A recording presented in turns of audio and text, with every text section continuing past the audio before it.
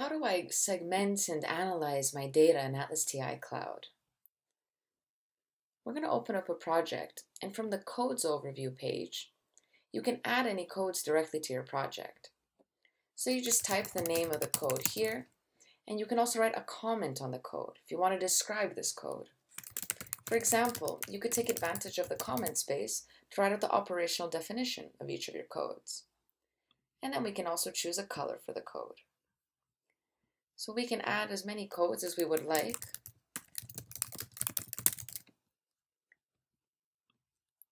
And from the Codes Overview page, we can also edit any of our existing codes, write their comments, change their colors, and we can also group our codes to organize them.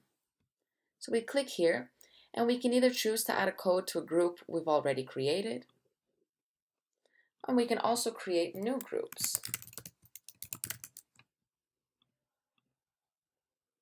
So in this way, we can see the groups that this code belongs to. And remember, any single code can belong to more than one group. So you can take advantage of groups to organize the information in whatever way you prefer. Remember, by clicking on Edit Code Groups, you'll be able to change the name of any of your groups, create a new one, or you can delete them. And if you would like to delete any of your codes, just select the code here and then click on the trash icon below. Now, if you want to undo this action, you can do so by clicking here. So how do we analyze our data? Let's go ahead and open up a document we have here. First, you'll want to make sure that you're in the Analyze mode. And then we'll go through reading the text. And then whenever you find anything that captures your attention or anything that you want to analyze, just highlight that segment of the text.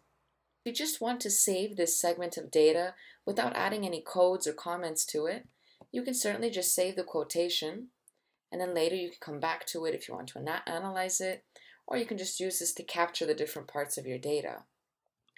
But on the other hand, if you do want to already directly associate your codes, then you can click here to use any of the codes that you already have, and you can also continue to create new codes directly from here.